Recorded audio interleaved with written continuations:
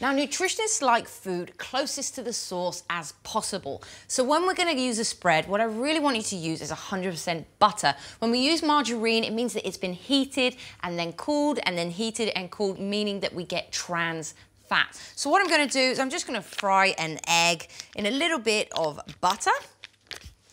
So in we go. It means we're in control of the temperature.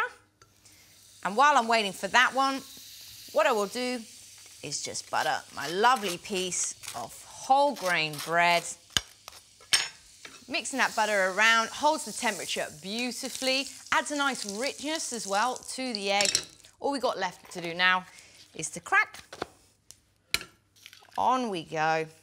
Now the great thing when you use unsalted butter means that you gain control back of the ingredients. So you can add however much salt and pepper you want. I'll just have a little pinch of salt on my fried egg, a little bit of pepper. So you can really taste the difference when you use really good ingredients.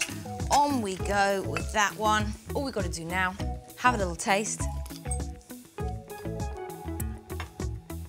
Perfect, just the right amount of salt. I can taste that gorgeous richness of the butter coming through, and I've cooked my egg perfectly.